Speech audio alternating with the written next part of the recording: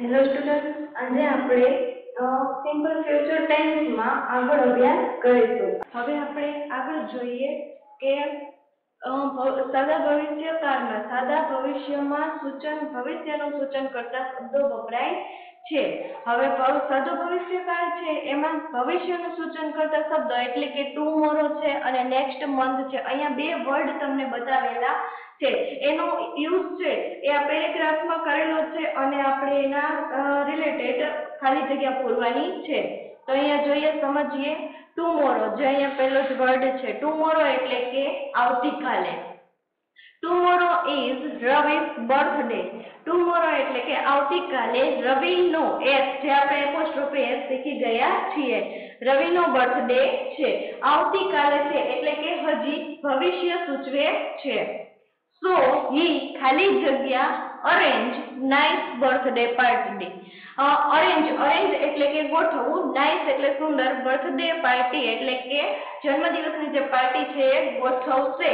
હવે અહીંયા આ કીધું છે કે કાલે બર્થડે છે, તો હવે એ બધું આ જે બર્થડે પાર્ટી ગોઠવશે, પછી ત્યાર પછી એના ફ્રેન્ડ છે એને ઇન્વાઇટ કરશે, તો એ બધું પણ શેમાં આવશે? તો કે ભવિષ્યમાં જ આવશે. તો એના માટે અહીંયા ખાલી જગ્યામાં આપણે શું લખીશું? તો કે will લખીશું. So he will arrange nice birthday party. તે એક સુંદર બર્થડે પાર્ટી અરેન્જ કરશે અથવા તો ગોઠવશે. પછી નેક્સ્ટ, he ખાલી જગ્યા invite his friends. he એટલે કે તે એટલે કોણ? તો કે રવિ invite એટલે કે આમંત્રણ આપવું, his friends એટલે કે તેના ફ્રેન્ડ ને, તે તેના ફ્રેન્ડ્સ ને આમંત્રણ આપશે એટલે શું આવશે? will. He will invite his friends.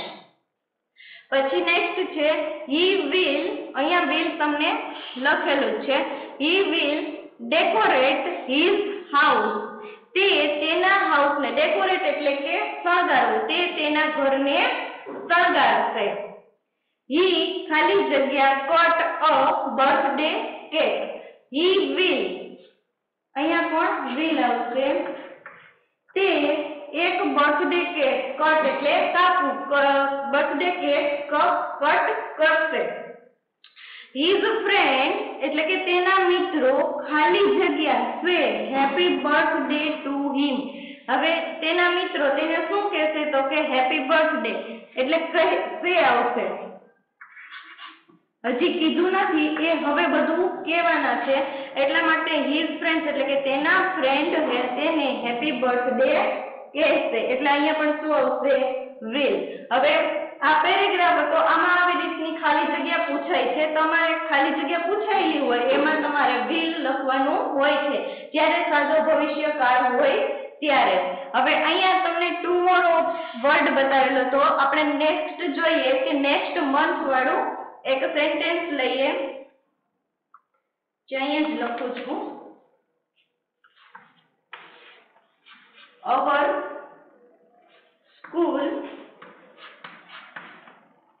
અહીંયા જે છે એ નેક્સ્ટ મંથ વાળું છે, એટલે તમે પણ મારી સાથે સાથે લખતા જજો અને આ પેરેગ્રાફ છે એ પણ તમારે લખવાનો છે. our school will arrange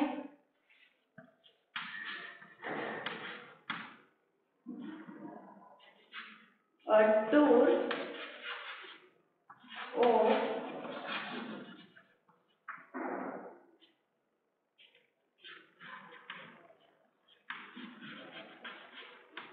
Rajasthan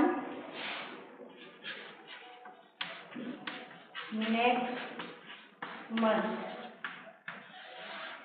અહીંયા નેક્સ્ટ મંથ છે એનો ઉપયોગ કરેલો છે. અવર સ્કૂલ એટલે કે અમારી સ્કૂલ, અરેન્જ એટલે ગોઠવશે, અ ટૂર એટલે કે એક ટૂર, ઓફ રાજસ્થાન એટલે કે રાજસ્થાનની, નેક્સ્ટ મંથ એટલે કે આવતા મહિને. અમારી સ્કૂલ આવતા મહિને રાજસ્થાનની ટૂર ગોઠવશે. તો આ હતું ટુમોરો અને આ હતું નેક્સ્ટ મંથનું સેન્ટેન્સ. હવે આપણે નેક્સ્ટ આગળ જોઈએ. આગળ લખજો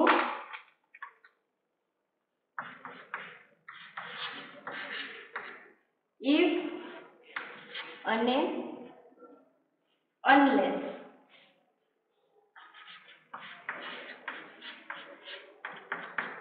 ઇફ નો મીનિંગ થાય છે જો, તો અને અનલેસ નો થાય છે જો નહીં તો. હવે અહીંયા જો છે ત્યાં એક તમારે શરત હશે અને તો છે એમાં એક શું હશે તો કે પરિણામ હશે. તો આપણે એના એક્ઝામ્પલ વિશે સમજીએ કે ઇફ છે અને અનલેસ છે એનો ઉપયોગ કેવી રીતે થાય છે. અહીંયા if you work hard, પેલું વાક્ય હશે એ અહીંયા એક નોટિસ લખી નાખજો કે પેલું જે વાક્ય હશે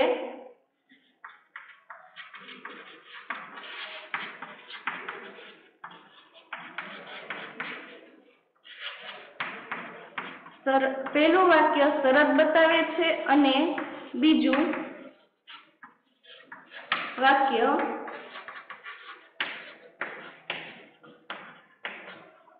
પરિણામ બતાવે છે. તે સાદા ભવિષ્યકાળમાં હોય છે. પહેલું વાક્ય હશે આજ્ઞાર્થ વાક્ય હશે. જોઈએ આપણે if you work hard. હવે નેક્સ્ટ આ હતું એ જો નું વાક્ય છે કે એક શરત આપેલી છે કે if you work hard. if એટલે કે જો તમે સખત મહેનત કરશો તો આગળ શું આવે તો કે તો તમને સારું પરિણામ મળશે. એટલે શું આવશે you will get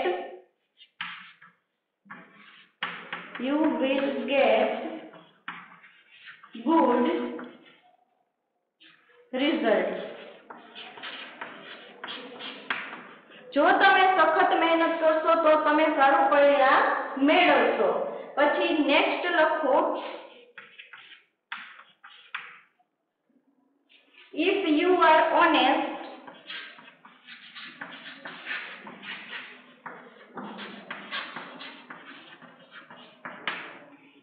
if એટલે જો, you એટલે તમે, honest એટલે પ્રામાણિક. જો તમે પ્રામાણિક છો એ શું છે આજ્ઞા છે. હવે બીજું વાક્ય શું હશે કે જો તમે પ્રામાણિક છો તો તમે દરરોજ રિસ્પેક્ટ એટલે કે તમને તો દરરોજ માન મળશે. તો શું આવશે every day will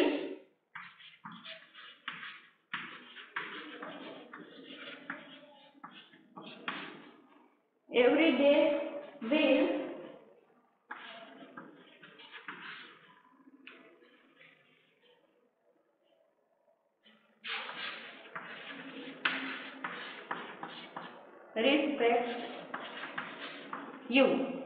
જો તમે પ્રામાણિક છો એવરીડે એટલે કે દરરોજ, રિસ્પેક્ટ એટલે કે માન આપવું અને યુ એટલે તમને, તો તમને માન મળશે. એટલે કે તો કોક આપણી રિસ્પેક્ટ કરે.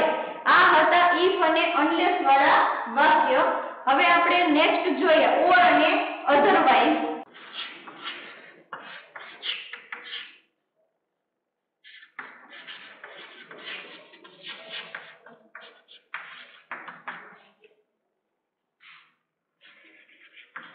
ઓર એટલે થાય અથવા અને અધરવાઇઝ એટલે કે નહીંતર.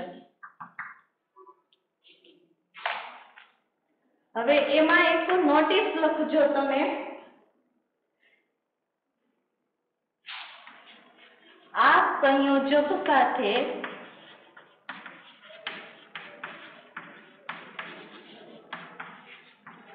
પહેલું વાક્ય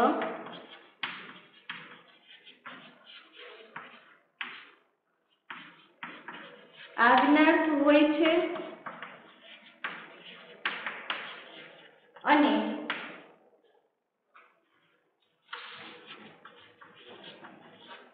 બીજું વાક્ય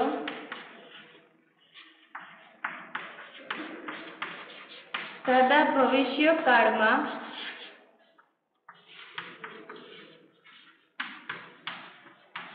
હોય છે। હવે આપણે આના એક્ઝામ્પલ જોઈએ એટલે આપણને વધારે ખ્યાલ આવે કે સૌથી પહેલું વાક્ય છે આજ્ઞાર્થ વાક્ય હોય છે, મતલબ કે આપણને આજ્ઞા કરતા હોય છે।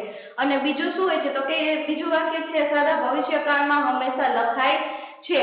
તો આપણે જોઈએ કે પહેલું વાક્ય આજ્ઞાર્થ એટલે કે કેવું હોય છે, અને પછી સૌથી પહેલું વાક્ય છે એ આપણને એક પ્રકારની શરત દર્શાવે છે, અને પછી શું છે તો કે પછી આપણને પરિણામ મળે છે। તો એમાં આપણે જોઈએ કે વર્ક હાર્ડ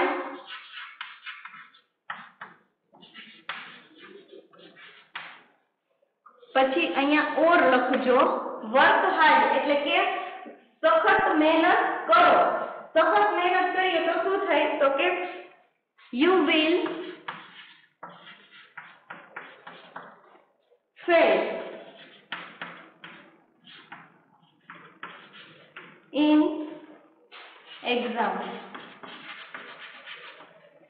સખત મહેનત કરો, અથવા પણ ચાલે અને નહીતર પણ ચાલે। નહીતર you will fail in exam, નહીતર તમે પરીક્ષામાં ફેલ થશો।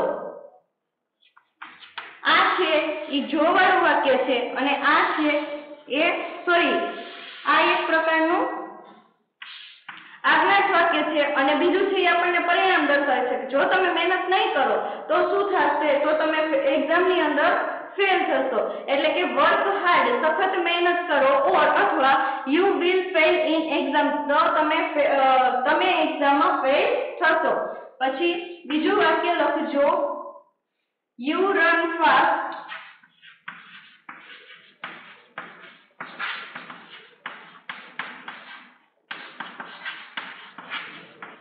otherwise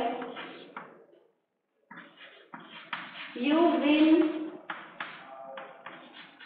miss the bus। you run fast તમે ઝડપથી ચાલો, otherwise નહીતર you will miss the bus નહીતર તમે બસ ચૂકી જશો। હવે આપણે અત્યારે સાદા ભવિષ્યકાળ જે આપણે શીખી ગયા એના વિશે હવે આપણે શું કહેવાય એક્સરસાઇઝ શીખીશું અને જોઈશું।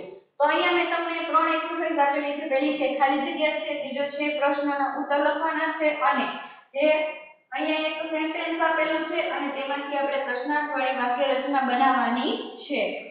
તો આપણે અહીંયા જોઈએ સૌથી પહેલી એક્સરસાઇઝ કે જે છે સાદા ભવિષ્યકાળના રૂપો વડે ખાલી જગ્યા પૂરો। સાદા ભવિષ્યકાળમાં તમને ખ્યાલ જ છે કે ક્રિયાપદ છે એનું મૂળ રૂપ આવે છે, અને સહાયકારક ક્રિયાપદ તરીકે આપણે શેલ અને will નો ઉપયોગ કરીએ છીએ, પરંતુ શેલ નો ઉપયોગ અત્યારે આપણે કરીશું નહીં, will જ રાખીશું। તો આપણે ખાલી જગ્યા જોઈએ, એમાં ઉદાહરણ છે રાજન ખાલી જગ્યા ટી, બ્રેકેટમાં આપ્યું છે ડ્રિંક। હવે સાદા ભવિષ્યકાળની ખાલી જગ્યા છે એટલે આપણે will મૂકીશું, અને ક્રિયાપદ તો કે ક્રિયાપદનું મૂળ રૂપ એટલે કે ડ્રિંક નું ડ્રિંક જ રહેશે। જેવી રીતે આપણે સાદા ભૂતકાળમાં જો ભૂતકાળનું રૂપ મૂકતા હતા, પ્લે હોય તો પ્લેડ કરતા હતા, વોક હોય તો વોક કરતા હતા, એવી જ રીતે અહીંયા આપણે ક્રિયાપદનું મૂળ રૂપ જ લખીશું। પછી પહેલી ખાલી જગ્યા છે અંકિત ખાલી જગ્યા ફાસ્ટ વોક, બ્રેકેટમાં આપ્યું છે વોક, વોક એટલે ચાલવું। તો સાદો ભવિષ્યકાળ છે એના માટે આપણે સૌથી પહેલા શું લખીશું તો કે will, અને ક્રિયાપદનું મૂળ રૂપ એટલે કે વોક નું વોક। પછી છે the boy will shout in the class, shout એટલે કે બૂમ પાડવી, તો અહીંયા શું છે will shout। પછી ત્રીજી ખાલી જગ્યા છે we ખાલી જગ્યા in the garden, બ્રેકેટમાં આપ્યું છે play, તો અહીંયા આવશે will play। the students ખાલી જગ્યા in the class, બ્રેકેટમાં આપ્યું છે sit, sit એટલે બેસવું, તો અહીંયા શું આવશે the students will sit in the class। પાંચમું છે they ખાલી જગ્યા orange, બ્રેકેટમાં આપ્યું છે eat, eat એટલે ખાવું, will eat, they will eat orange। છઠ્ઠું છે you ખાલી જગ્યા the books, બ્રેકેટમાં આપ્યું છે give, give એટલે આપવું, you will give the books। હવે નેક્સ્ટ એક્સરસાઇઝ છે આપેલા શબ્દના ઉપયોગ કરીને પ્રશ્નના ઉત્તર લખો। તમને એક પ્રશ્ન આપેલો હશે જેનો તમારે આન્સર લખવાનો લખવાનો છે. આન્સર કઈ રીતે લખવાનો તો કે તમારે સાથે સાથે હકારવાળી વાક્ય રચનાને ધ્યાનમાં રાખવાની છે. જો આપણને સેન્ટેન્સ સ્ટ્રક્ચર બનાવતા ન આવડતું હોય તો હવે આપણે અહીંયા જોઈએ હાઉ પેલું ઉદાહરણ છે કે how many Pence will you bye. તમે કેટલી પેન ખરીદશો. હાઉ મેની એટલે કેટલા અથવા તો કેટલી, પેન એટલે પેન, બાય એટલે ખરીદવું એટલે અહીંયા શું આવશે ખરીદશો. બ્રેકેટમાં આપ્યું છે 1 એટલે 1. હવે આપણે જવાબ લખવાનો છે. પ્રશ્ન એવી રીતે પૂછ્યો છે કે તમે કેટલી પેન ખરીદશો તો આપણે આન્સર આપતા હોય તો શું કહીએ કે હું એક પેન ખરીદીશ. હું એટલે આઈ. સાદું ભવિષ્યકાળ છે એટલે will. ક્રિયાપદનું મૂળ રૂપ એટલે બાય. 1 પેન. આ હકારવાળી વાક્ય રચના છે. કર્તા પ્લસ શેલ અથવા તો will એમાંથી શું છે will પ્લસ ક્રિયાપદનું મૂળ રૂપ એટલે કે આ ક્રિયાપદનું મૂળ રૂપ અન્ય શબ્દ. હવે પેલું છે who will fly kite. who એટલે કોણ, fly એટલે ઉડાડવું, kite એટલે પતંગ. કોણ પતંગ ઉડાડે છે. બ્રેકેટમાં આપ્યું છે we will fly kite. પછી સેકન્ડ છે where will you come home in the evening. તમે ક્યારે ઘરે આવશો. યુ આપ્યું છે એટલે આપણે પ્રશ્ન પૂછ્યો છે કે તમે ક્યારે ઘરે આવશો એટલે આપણે આન્સરમાં શું આપે કે અમે સાંજે ઘરે આવશું. તો આઈ સ્ટાર્ટ કરવાનું છે I will come home in the evening. તો તમારે આ રીતે બનાવવાનું છે. બધાના આન્સર હું તમને કહી નહીં, તે તમારે જાતે પ્રેક્ટિસ કરવાની રહેશે. નેક્સ્ટ છે રેખાંકિત શબ્દો ઉત્તરમાં મળે તે રીતે પ્રશ્નાર્થ વાક્ય બનાવો. તમને અહીંયા એક સેન્ટેન્સ આપેલું છે, નીચે તમને અંડરલાઈન કરેલી હશે, તેના ઉપરથી તમારે પ્રશ્નાર્થ વાક્ય બનાવવાની છે. મતલબ કે તમારે WH ક્વેશ્ચનનો ઉપયોગ કરીને પ્રશ્નાર્થવાળી વાક્ય રચના બનાવવાની છે. હવે એમાં એક્ઝામ્પલ જોઈએ. Harshadbhai will buy a new car tomorrow. Harshadbhai by એટલે ખરીદવું, a new car એટલે એક નવી કાર, tomorrow એટલે આવતીકાલે. હર્ષદભાઈ આવતીકાલે નવી કાર ખરીદશે. હવે તમને a new car એટલે કે એક નવી કાર નીચે અંડરલાઈન આપી છે અને tomorrow નીચે અંડરલાઈન આપી છે. a new car એટલે કે એક નવી કાર ખરીદશે. તો આ પ્રશ્ન પેલો એવો બનશે કે હર્ષદભાઈ કાલે શું ખરીદશે. તો આન્સર આપણને શું મળ્યો a new car. હવે બીજો ક્વેશ્ચન તો કે ટુમોરો શું દર્શાવે છે તો કે સમય દર્શાવે છે. સમય દર્શાવતો શબ્દ હોય તેના માટે આપણે કયું WH વાપરીએ છીએ તો કે when. તો એમાં શું આવશે when થી પ્રશ્ન બનશે કે હર્ષદભાઈ ક્યારે નવી કાર ખરીદશે તો કે ટુમોરો એટલે કે આવતીકાલે. તો અહીંયા છે કે what will Harshadbhai buy. Harshadbhai શું ખરીદશે. અને નેક્સ્ટ ક્વેશ્ચન છે when will Harshadbhai buy a new car. Harshadbhai ક્યારે કાર ખરીદશે. તો અહીંયા તમને જેના નીચે અંડરલાઈન આવી છે એના ઉપરથી તમારે પ્રશ્નાર્થ વાક્ય બનાવવાનું છે. જો કર્તા નીચે હોય તો ભૂથી પ્રશ્ન બનશે. પછી નેક્સ્ટ અહીંયા તમને એક નેક્સ્ટ વીક શું દર્શાવે છે તો કે સમય દર્શાવે છે તો when થી બનશે. પછી અહીંયા એક છે બીજા સેન્ટેન્સમાં એક છે the children એટલે કે કોણ ભૂથી બનશે. પછી છે in the park in the park છે એક પ્રકારનું સ્થળ દર્શાવે. તો સ્થળ દર્શાવતું WH ક્વેશ્ચન કયું છે where. પછી અહીંયા પણ એમ છે દેવ નીચે અંડરલાઈન છે એટલે કે ભૂથી પ્રશ્ન બનશે tomorrow એટલે કે આવતીકાલે સમય દર્શાવે છે તો when થી બનશે. પછી the pupils એટલે કે આમાં પણ ભૂથી બનશે અને જો the classroom એટલે કે તેઓનો ક્લાસરૂમ તો અહીંયા what થી બનશે. mother will buy 5 dozen banana. હવે અહીંયા જોજો કે અહીંયા મધર છે એમાં તો ભૂથી બનશે પરંતુ અહીંયા 5 ડઝન એટલે કે આપણને એક સંખ્યા બતાવેલી છે. સંખ્યા દર્શાવતો આપણો WH ક્વેશ્ચન છે હાઉ મેની. તો અહીંયા એક હાઉ મેની થી ક્વેશ્ચન બનશે. આ રીતે તમારે ત્રણે એક્સરસાઇઝ લખવાની છે. આજ માટે આટલું. કાલે આપણે નવા લેક્ચરમાં એક નવા ટોપિક સાથે મળીશું. ત્યાં સુધી થેન્ક યુ.